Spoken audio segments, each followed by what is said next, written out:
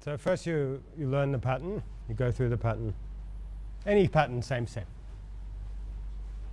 Okay, you can go through the pattern and then you go basics, quad, shoulders, make sure you're not doing weird stuff. Bring the chi out your bum. You don't want to be Gollum, okay? You want to look like Yang style. Which doesn't mean it's exactly the same as the form, but it has the qualities of the form. Open, upright, the regal nature of Yang style. It doesn't do weird movements. Yang style doesn't do any of that. It's always just, right? That's its nature. So you have its nature. And then you gradually start refining so that at any time you can make your body in such a way that you can control them and produce power.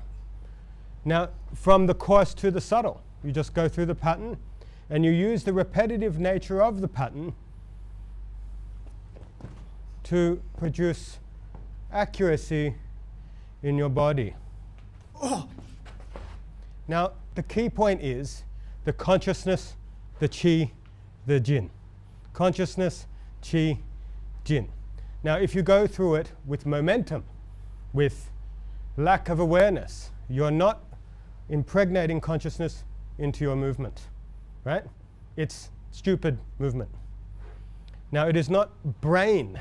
It is not brain movement. It is not thinking. Thinking is not the answer. It has to be thought-free and empty, so consciousness can saturate the movement, not thinking about every little angle. It's not you're doing the push hands and I think, but what if I did this?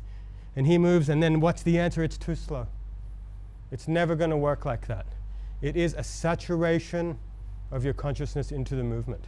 So the intelligence of the chi, the intelligence of the body, the kung fu that you've built, the animal that you built reacts on time. Reacts on time. It happens naturally, spontaneously, and thought-free. The mistake is to think, okay, we don't want to think, so then we're just sort of mechanical. No. Or we don't want to be mechanical, so we think. You don't want to be mechanical, and you don't want to think. You want the consciousness to saturate into your body and into the movement. So when you're doing it, let's say we're doing it and he moves randomly and quickly.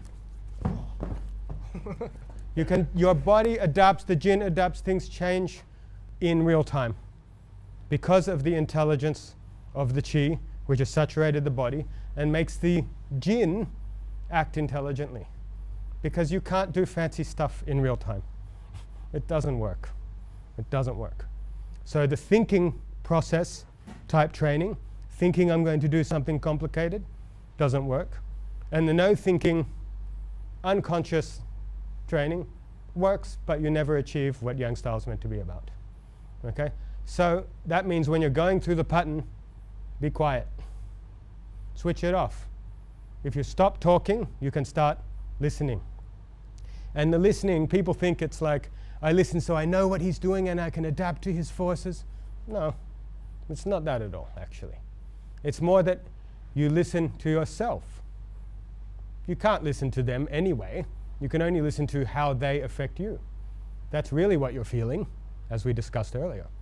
So you listen to yourself a lot and a lot and a lot and a lot. And it saturates your body until your body becomes conscious, intelligent. Your body becomes kung fu, not I try to do kung fu. Okay? So try with a new partner and try to be quiet. Be quiet and saturate and get inside. And I can tell when you're doing it because the room changes.